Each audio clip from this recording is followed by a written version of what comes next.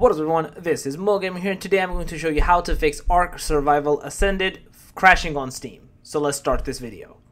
So the easiest way to basically fix this error is to open up Steam, click into library, go over into the game, right click into the game, click into properties, go to installed files, and do verify integrity of game files. This is basically going to take some time for the process to run, but this is going to make sure all the game files are installed correctly and nothing is corrupted, deleted, or blocked along the way while the game was installing or updating.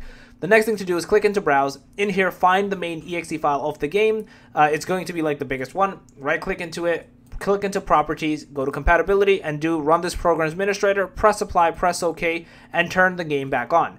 If that doesn't fix it for you, the next thing to do is go to your search bar and type in device manager. In here, open up display adapter, right click into the graphic card you see here and do update driver, do search automatically for driver.